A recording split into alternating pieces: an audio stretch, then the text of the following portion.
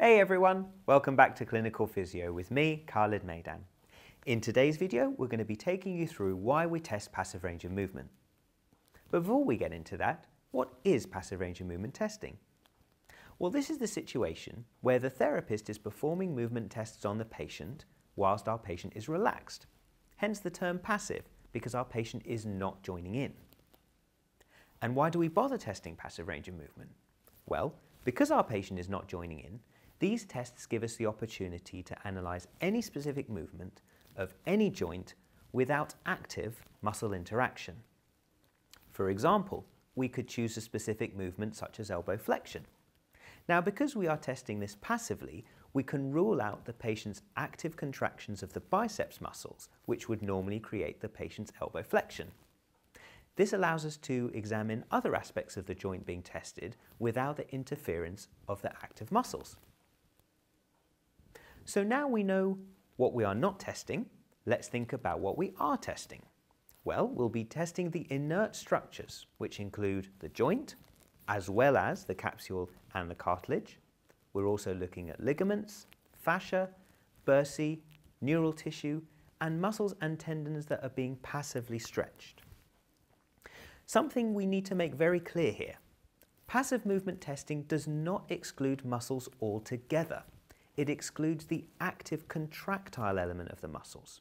For example, as we said with passive elbow flexion, we are excluding the active contraction of the biceps muscles, but we are including the lengthening of the triceps muscles in this movement, even though it is not contracting. So when we're completing passive range of movement testing, there are three key things we need to analyse: pain, range, and end feel. And you will see us talking about pain, range, and end feel whenever you watch our videos on passive range of movement testing within the Clinical Physio catalogue. So let's start with pain. So why do we look for pain? We need to look for and reproduce pain during our tests to help us work out what is wrong with our patient.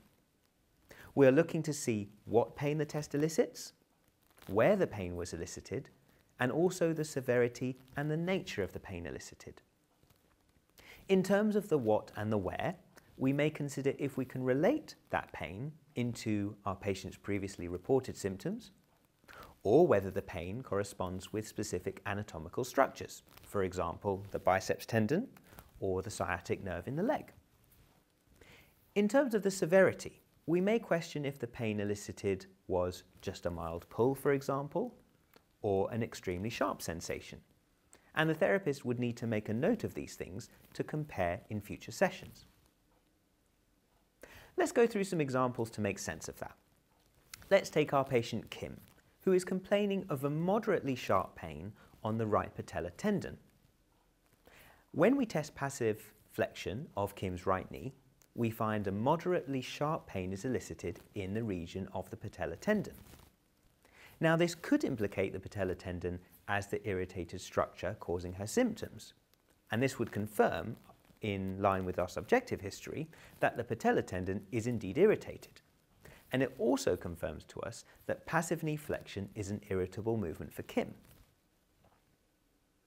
Now, let's take the example of Kim's patellar tendon pain again, whereby she reports pain local to the patellar tendon during the subjective history, just as in the previous discussion. However, on this occasion, when we test passive knee flexion, we find that she experiences a mild dull ache on the anterior right thigh and no pain in the patellar tendon. Whilst this may tell us that the soft tissues of the right thigh may be irritated or tight, it does not implicate the patellar tendon in its inert state as the source of patient's pain during knee flexion. This is because even though Kim reported pain at the patellar tendon in her subjective history, the pain elicited in this particular test was in a different location and was in a different nature and severity compared to when we tested it before. So this means that we don't quite have enough data at this point to presume that the patellar tendon is at fault, where in the previous example we did.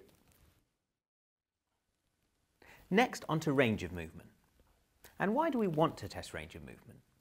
Well, too much or too little range at a particular joint could indicate a dysfunction within the movement pattern.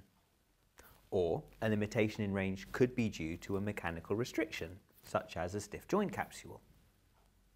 Either way, as a therapist, it's always important for us to use the range of values in our movement tests as objective markers, and for us to compare those values in each treatment session.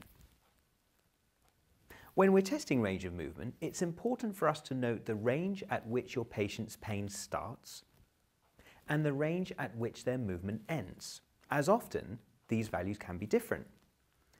If we only measured the movement at which pain started and didn't measure the point at which pain ended, then we actually don't know how much range our patient can achieve. Let's take an example to clarify this. Let's say our patient Ali, who is undergoing rehabilitation following a distal radius fracture, is here in our clinic, and we're measuring his range of passive wrist extension on the left side. We note that Ali complains of pain at approximately 10 degrees of wrist extension, which he describes as mild. With his consent, he agrees for us to take the movement further, as his pain is only mild, and we find that he can actually achieve 40 degrees of passive wrist extension. If we had stopped the movement at the point at which Ali's pain started, we would have thought he only had 10 degrees, and this would have been a marked deficit in comparison to last week's session when he had 20 degrees. However, because we took his total achievable range by taking the movement a little bit further, we have now found that his range of movement has actually improved since his session last time. Next, on to end feel. And what is end feel? End feel is a soft 5 to 10 degree oscillating movement performed at the very end of available range during passive range of movement testing. And it's interpreted by the specific sensation felt through the therapist's hands during the movement. End feel can be classified as different things. It can be classified as hard, which is where bony tissue stops movement, soft, when soft tissue stops movement, elastic, which is where inert elastic structures, such as a ligament, stops movement, springy, which is where there is a sense of recoil, because when you take the movement to the end of range, it cannot stay there, and instead it bounces back.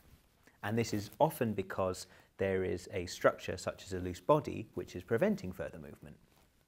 And end feel can also be described as empty, which is when the therapist cannot go to the end of range because the patient stops them due to increased pain, or perhaps if the patient is guarding. Springy or empty end feels are always considered to be abnormal end feels, whereas hard, soft or elastic end feels are normal to be found at the end of range depending on the joint and the movement being tested.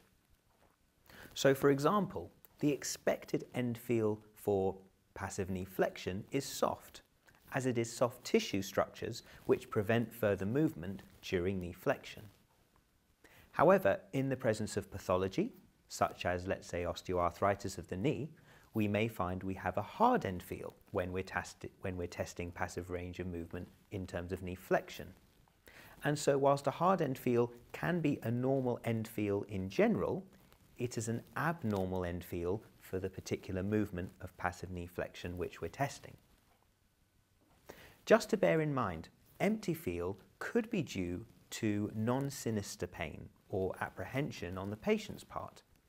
However, empty feel in some quarters can be associated with serious pathology, such as a fracture, when patients simply find even slight movements very painful. And that completes our video on why we test passive range of movement. We'd like to suggest that you also have a look at our video titled Why We Test Active Range of Movement, so that you can compare your movement testing options.